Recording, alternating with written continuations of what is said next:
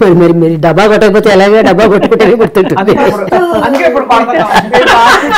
తప్పదండి. బాలసుబ్రహ్మణ్యం గారు నాన్న చేసి మీరు చెప్పాలి, చెప్పకపోతే చెప్పాలండి. అది నిజం. వచ్చినప్పుడు అన్నారండి అన్నయ్య, ఫస్ట్ నాన్నయ్య హైదరాబాద్లో షూటింగ్ చేసింది అన్నారు. నేను మా ఇంటి మాట్లాడి నేను రికార్డ్స్ చెక్ చేసుకోవచ్చు. మనం ఫస్ట్ మూవీ హర్నాథ్ గారు జమున గారు ఉన్నదేనా హైదరాబాద్లో ఫస్ట్ ఏ సినిమా తీశారు, సార్టిస్ట్ వాళ్ళు ప్రొడ్యూసర్. సో నానే ఫస్ట్ చేసింది. ఫస్ట్ రికార్డ్స్ చాలా ఉన్నాయి. ఫస్ట్ అనే రికార్డ్స్ చాలా ఉన్నాయి. డెఫినెట్లీ. ఇంకా ఏం చేశారు వాటికి అంటే సినిమా ఇండస్ట్రీకి? అంటే మీరు ఎలా అవకాశం వచ్చింది కాబట్టి చెప్తారని అంతకంటే. జ్యూరీలో ఉన్నప్పుడండి చాలా ఫోన్ కాల్స్ వచ్చాయండి, ఎవరికి తెలియదు. ఫోన్ కాల్స్ వచ్చాయి, ఒక్కొక్కళ్ళు నాకు పేర్లు కూడా గుర్తుంటారు. ఫోన్ చేసి వాళ్ళకి అవార్డు రాకపోతే చాలా పరుషంగా మాట్లాడేవారండి. తిట్టేడే అవన్నీ భరించేవారు. రోజుకి ఎన్నో సినిమాలు చూడాలండి, ఎంతో ఓపికగా చూసి. అవును, గంటలు గంటలు ఇంటికి వచ్చి టైర్డ్ అయిపోయారు. కళ్ళని ఎరబడి రోజుకి 3 సినిమాలు అట్లా చూసి ఊరినే చూడటం కాదు కదా, అబ్జర్వ్ చేయాలి కదా. నాన్న పేరుతో అవార్డు దానికంత వేసి గోల్డ్ మెడల్ ఇచ్చింది. ఎవరు ఇస్తున్నారా? ఇస్తున్నారు కానీ నాన్న పేరు చెప్పట్లేదు. మొత్తం ఫండ్ అంతా నాన్నగారే ఇచ్చారు. Gold medal every year. చెప్పరు, చెప్పట్లేదు. Character best character actor gold medal అంటారు కానీ నాన్న పేరుతో చెప్పట్లేదు. ఒకసారి సాయికి వచ్చినప్పుడు నేను సాయి నాకు తమ్ముడు లాగా అండి, సాయి కుమార్. నేను ఫోన్ చేసి చెప్పాను సాయికి, సాయి నానే చెప్పింది అవార్డు ఇన్స్టిట్యూట్ చేసింది అని. అట్లాగే అండి తప్పకుండా అన్నాడు. ఆ ఇయర్ చెప్పారు, మళ్ళీ సేమ్ థింగ్. ప్రతి ఏడాది చెప్పాలి, చేసిన వాటిని కనీసం ఏడాదికి ఒకసారి తలుచుకోవడం. రామతి ప్రసాద్ గారికి ఒకసారి ఇచ్చారు, ఆయన మెడల్ తీసుకొని ఇంటికి వచ్చి నాన్నగారు చేత మళ్ళీ వేయించుకున్నారు. కనీసం అది సంతోషం మనకి ముందర, వాళ్ళకు ఉంది ఆ విజ్ఞత అనమాట. If you ask an artist, they will acknowledge it. But when you bring the ego in the equation, everything gets lost. ఇంకా మాట్లాడడానికి లేదు దానికి. ఈగో అంటే ఇంక మనం మాట్లాడడానికి ఎవరికి వాళ్ళు ఆ ఈగోని పక్కన పెట్టేసేస్తే గానీ పనులు జరగవు. నేను నాన్నలాగా మాట్లాడుతున్నా, నాన్న పొలిటికలీ వెరీ ఇన్కరెక్ట్, నేను కూడా అంతే. వస్తుంది తండ్రి నుంచి ఆ మాత్రం రాకపోతే. ఇప్పుడు నటన అనేది మనం అంటే ఆయన తీసుకురాలేదు, నటనలో కొద్దిగా వదిలేసాడు, ఆయన వ్యక్తిగతం. అది ఆయన లక్షణాలు రావాలి కదా, రాకపోతే వేస్ట్ మళ్ళీ అది. ఇప్పుడు ఫైనల్గా మీరు మీ నాన్నగారు అనే దానికి ఎవరికి వాళ్ళు మీరు మీ మనసులో ఉన్న మాట చెప్పండి. అంటే ఒక డెఫినేషన్ లాగా ఎవరికి వాళ్ళు ఒక్కొక్క రకంగా ఫీల్ అవుతాను తండ్రిని, అట్లా చెప్పండి. మీరు పెద్ద కూతురిగా మీరేమనుకుంటారు నాన్నని? ఎప్పుడు నాన్న మనసులో నుంచి ఎప్పుడు వెళ్ళిపోరండి. మేము ప్రతిరోజు నాన్న తెలుసుకుంటాం. ఆయన బిడ్డలు కష్టం మా అదృష్టం. అది మీరు చెప్పండి. అదే ఎప్పుడో చేసుకుని పుణ్యమే, ఆయన కడుపులు పుట్టం అది ఎప్పుడు అనుకుంటాను. ఆల్ ఇన్ ఆల్ తండ్రి అండి ఆయన. ఫ్రెండ్, స్నేహితుడు అన్నీ అండి. అమ్మ పోయినాక చాలా అమ్మలాగా చూసేవారు అండి. కొన్నిసార్లు అమ్మలాగా చూసేవారు, కొడుకులాగానే ఉండేవారు. నాకైతే నాకు 2 అండి. ఒక్కొక్కసారి తను తల్లిలాగా చూసేవారు, ఒకసారి అలిగేవారు. కొంచెం ఒక రోజు భోజనం లేట్ అయినా కొడుకు అలిగినట్టు అలిగేవారు నా మీద. చదువు కదా మరి. బాగా హాస్పిటల్లో బాగా బాండింగ్ అండి. ఎక్కువ నేను ఉండేదాన్ని. అమ్మున్నప్పుడు కూడా ఒకసారి సర్జరీ అయినా మెడ్రాస్లో నేనే దగ్గర ఉన్నాను అనమాట. ఎన్ని జ్ఞాపకాలు వస్తాయి. ఎంత మెమరీ పవర్ అంటే ఆ రోజు నాకు బాగా గుర్తండి.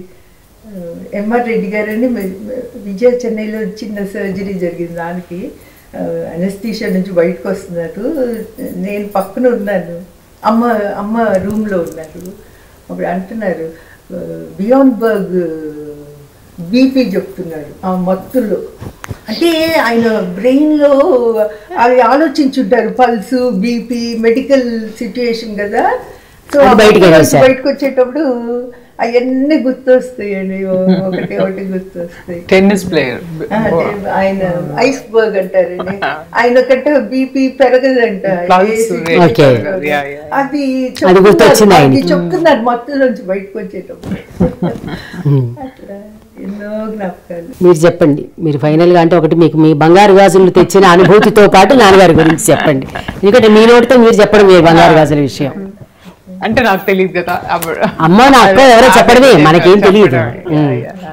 అందుకని టా అని చెప్పండి సరిపోతుంది అక్కడికి. And he's special. I don't think he's the greatest father.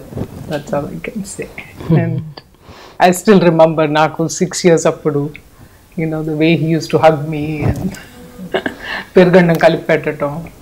In the end, బంగారు గాజులు చెప్పాలి మరి, మీ నోటితో మీరు చెప్పాలి. గాజులు అందుకున్నారు కదా, ఇంకా ఉన్నాయి నా దగ్గర. అదే అందుకనే మనవరాలు పుడితే ఇస్తానన్నమాట, అది అవి ఇంకా ఉన్నాయి. మీరు పుట్టినప్పుడు పట్టుకొచ్చారు. అదే వర్షం పడుతున్నా, you know 7th child 5th daughter, but he still had the same love. Hospital కి తెచ్చారు, అందుకే అందరు ఆశ్చర్యపోయారు. నాకు మూడో అక్కకి నాకు ఉమ్మడి LIC బిల్డింగ్, ఫేమస్ బిల్డింగ్. అవునండి తెలుసు. ఆ బిల్డింగ్ ఓపెనింగ్ అప్పుడు మాకు నాకు 7 ఏళ్ళు అనుకుంటా, నాకు అక్కకి 9 ఏళ్ళు. ఆ ఉమ్మడి షోరూమ్ ఓపెన్ చేసినప్పుడు నాన్న ఇన్వైట్, ఉమ్మడి బంగారు జ్యువెలర్స్ అక్కడ గ్రౌండ్ ఫ్లోర్ లో. అప్పుడు బాగా గుర్తుండి, నాన్న చేయబట్టుకుని అటు అక్క నేను వెళ్తే చెర్రీ 4 గాజులు కొనిపెట్టారండి. అవి అక్క దగ్గర ఉన్నాయి, నా దగ్గర ఉన్నాయి. నాన్నగారు గుర్తుగా ఉంచుకున్నారు. అలాగే నా గాజులు అమ్మ ఎందుకు ఆ గాజులు అలాగే దాచి నా పెళ్ళైనప్పుడు మళ్ళీ మా ఇద్దరికి ఇచ్చింది. బుజ్జి బుజ్జి గాజులు ఇంకా ఉన్నాయి. నెక్స్ట్ తరాల వాళ్ళు వస్తారు కదా, వాళ్ళకి పెడుతూ ఉండరు. ఆయన ఎంత సెన్సిటివ్ అంటే, అమ్మ మాకు పాకెట్ మనీ ఇచ్చేది కాదు, ఎందుకంటే పాకెట్ మనీ ఇస్తే మేము చెడిపోతాం, సో ఇచ్చేది కాదు. సో నాకు BA వచ్చిన తర్వాత he realised I have some needs and you know I need my own money. బ్యాంకుకి తీసుకెళ్ళి నా పేరుతో అకౌంట్ ఓపెన్ చేసి నాకు డబ్బులు వేసి చెక్ బుక్ ఇచ్చారు నా చేతికి.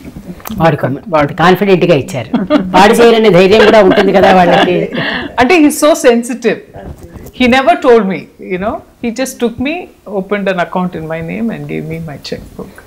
Anta sensitive. He senses our needs and అది అంటే కుటుంబ మనిషి అని చెప్పుకోవాలంతే, సినిమా మనిషి కాదు, కుటుంబ మనిషి. మీరు అన్న ప్రకారంగా ఫస్ట్ అక్కయ్యకి ఎలా చూసారో, మీరు అన్నట్టు last child 7th child and 5th daughter.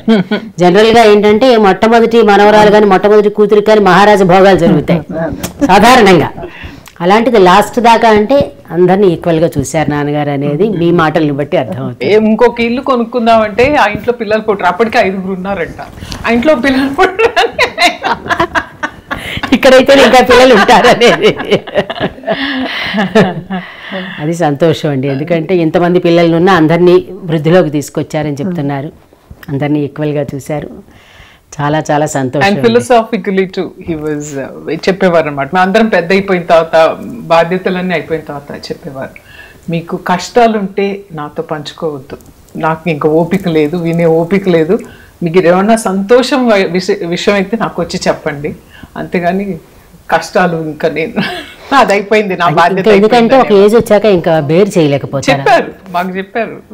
ఆయన భరించలేదు, అదేంటండి కష్టం అయిపోతుంది, మా మనసు సెన్సిటివ్ అయిపోతుంది కదరా, అది ఏజ్ వచ్చే కొద్దీ మనకు ఆ ఎక్స్పీరియన్స్. 60 ఏళ్ళు దాటినాక బతకూడదు, ఏ పిల్లలకి ఏ కష్టం వచ్చినా మనకు వచ్చినట్టే, అందుకని అనేవారు. అంటే the detachment, he used to detach himself, you know, like emotionally. అమ్మేమో అప్పుడే మన అవసరం వాళ్ళకి, ఏ మంచి చెడు ఎవరు చెప్తారు మనం లేకపోతే అని అమ్మ అనేది. దేవుడు రివర్స్ చేశారు వాళ్ళని. 60 yearsకి అయిపోయారు. అంటే ఆయన మాట ఆవిడ విన్నారు అనమాట, ఆవిడ మాట ఆయన విన్నారు, అంతే కదా. అది రివర్స్ అయిందంటే అంతే కదా, ఒకళ్ళ మాట ఒకళ్ళు విన్నారు కాబట్టి మంచిది వెళ్ళండి, అది కూడా పాజిటివ్ అనుకోవాలి అనమాట. చాలా చాలా సంతోషం అండి ముందర మిమ్మల్ని కలవడం, హాయిగా మంచి మాటలు వినడం. థ్యాంక్స్ అండి గివింగ్ us opportunity. నేను అది ఐ షుడ్ సే, ఎందుకంటే మాకు అవకాశం ఇవ్వడం అనేది హాయిగా అంటే మనం కూడా ఇంటరాక్షన్ ఏంటంటే క్వశ్చన్ ఆన్సర్స్లో ఏమి ఉండదు కదా, ఒకరితో ఒకరు హాయిగా మాట్లాడుకున్నట్టుగా ఉండడం అనేది అది చాలా చాలా సంతోషం. అనుకోకుండా వచ్చినా కానీ మంచి కాన్వర్సేషన్ అయింది. అంటే I'm nobody to say it, అంటే మన మధ్యలో like, but for the future generation you know to understand what art is and to give importance to it, and I think that is what they should carry forward. అది exact అండి. అది అవి అంటే ఎలాగైనా ఇప్పుడు కాకపోయినా ఇప్పుడు వచ్చే జనరేషన్ వాళ్ళు కూడా పాత సినిమాల గురించి తెలుసుకుంటున్నారు, పాత యాక్టర్స్ కమిట్మెంట్ తెలుసుకుంటున్నారు, బాగా విలువ తెలుసు. ఏది ఎలా చేయాలి అని. దట్టు వాళ్ళకి ఇప్పుడు డైరెక్షన్ డిపార్ట్మెంట్లో కానీ ఎక్కడైనా సరే లెసన్స్ పెట్టేప్పుడు వీళ్ళవే పెడుతున్నారు కదా, మధ్య వాళ్ళవి ఏం పెట్టటల్లా. మాయాబజార్ నుంచి అవే సినిమాలు వస్తున్నాయి, నర్తనశాల కానీ అలా కొంతమంది ఆర్టిస్టులే గుమ్మడి గారు ఇలా చేసేవారంటే ఇలా చేయాలి, రంగారావు గారు ఇలా అని వాళ్ళనే రోల్ మోడల్స్గా వీళ్ళకి చూపిస్తున్నారు. కాబట్టి సినిమా పరిశ్రమ ఉన్నంతకాలం కాదు, మనుషులు ఉన్నంతకాలం వాళ్ళు ఉంటారు తప్పనిసరిగా. దట్టు ఫస్ట్ జనరేషన్ వీళ్ళందరూ కూడా తప్పనిసరిగా ఉంటుంది, అది ఉండి తీరుతుంది. మనం ఉన్నా లేకపోయినా వాళ్ళు ఉంటారు. అది ఇది ఈరోజు గుమ్మడి గారి అమ్మాయిలతోటి, ముగ్గురు అమ్మాయిలతోటి వైజయంతి మాటామంతి. నమస్కారం అండి.